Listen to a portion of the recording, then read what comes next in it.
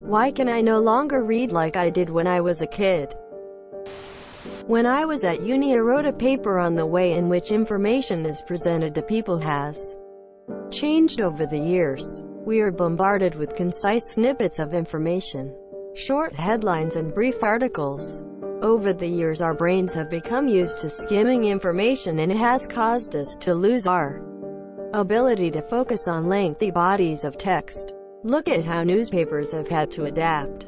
What was once a physical paper with tight, spaced columns of information, now it is shorter and more concise digital articles to be read on the go. The good news is you can train your brain to be used to the old format of information. Take some time each day or week to read a book that interests you, and over time you will gain back your focus. And it's not so much that you have lost your attention span, but rather your brain has become very effective at extracting information from the sea of sources available to it. I am the same. Read a lot when I was younger, and I hadn't read in the past 10 years or so. When lockdown started, for us it was in March, I made an effort to start again. Turned off the TV. No music and my phone without sound out of reaching distance. Made sure I had something to drink and eat with me, and just really sat down for it. Now I am reading the 5th book this year, and it is easier to concentrate and not get distracted by the world. I always try to read for at least 15 minutes, and usually I get into it and read a lot longer. So my advice would be to just do it.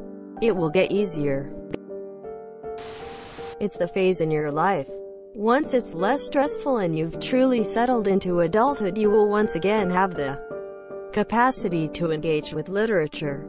If you have depression and/or anxiety, you should seek help if you're able to, because that is most definitely a hindrance when it comes to concentration and finding enjoyment in pretty much every activity. Practice. Bet you can't run like you used to either, but with practice those skills come back. Funnily enough, I just rewatched CGPGRE's video about attention, where he talks about the same problem you are facing right now. Watch that video. No skipping or peeking at the comments. Just watch the whole thing, and you might get some answers. I haven't read through the other comments, so my apologies if this has already been said. I'm 24 and I have the same issue as you.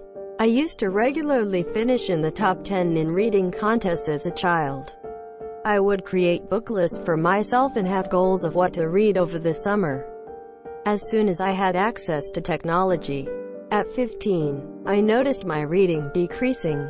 I think there are many factors. 1. As a child, the activities you can do are limited.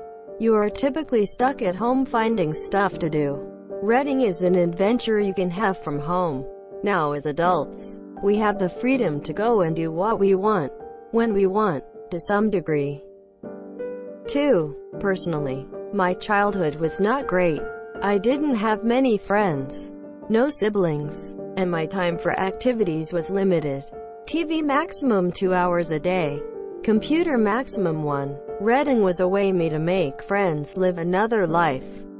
3. Technology is addicting. I have a hard time focusing on any task without checking my phone from time to time.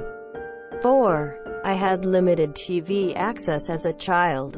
Now I can watch it however much I want, giving me the ability to immerse myself in the story without doing the mental work of reading the words. I like to go camping, and I usually bring books on those trips and actually read.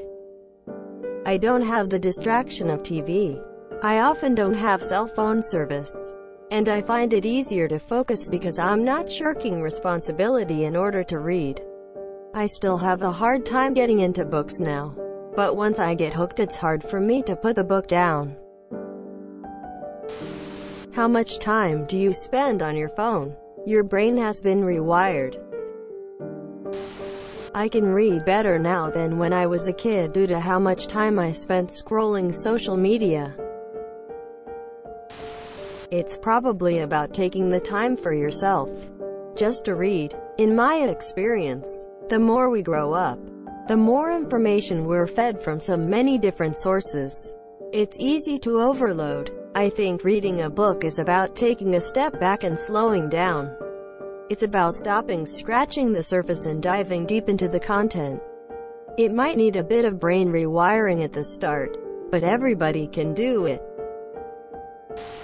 Me too. I used to be able to read so much in one sitting. Now I can't even read for 10 minutes. Same thing when I'm studying. Really frustrating. I am in the same predicament and it is depressing as hell.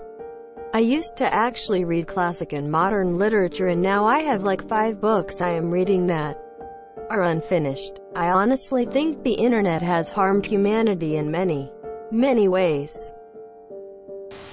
ADHD for sure. I have the same problem and it gets worse. I'm over 25. Have you considered audiobooks? I like when someone of story. And I find I have more time to dedicate to books when I'm on my commute or going throughout my day. It's tough to dedicate time to sitting down and actually engaging in the act of reading, but a little easier when it's more of a passive activity. I love the Dresden Files and have heard all 16 on audiobook. I simply wouldn't have the time to otherwise.